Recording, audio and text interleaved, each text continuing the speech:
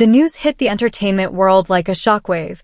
Rumors of a brewing family feud between pop superstar Justin Bieber and his father-in-law, Stephen Baldwin. As the details began to trickle in, the internet was set ablaze with chatter, each piece of information fueling the speculation and raising more questions than answers. Please don't forget to subscribe and like this video. It is free and help us bring you enjoyable content. And of course, watch till the end.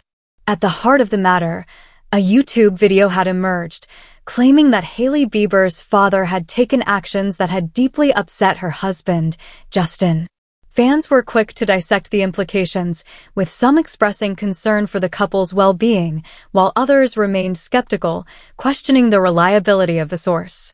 But as the story unfolded, a crucial reality became clear. The private dynamics of high-profile families are often shrouded in mystery, and any attempt to speculate on their inner workings without direct input from those involved would be nothing more than unfounded conjecture. After all, Justin and Hailey's marriage had been met with widespread approval and acceptance from her family, a testament to the strength of their bond. To suggest that this foundation had suddenly crumbled, based solely on a single YouTube video, would be a disservice to the complexities of human relationships. As the dust settled, it became evident that the truth, whatever it may be, would remain elusive unless those at the heart of the matter chose to shed light on the situation themselves. Until then, the wisest course of action would be to refrain from perpetuating unsubstantiated rumors and instead to extend empathy and understanding to all involved. In the end, the lesson here is a simple one.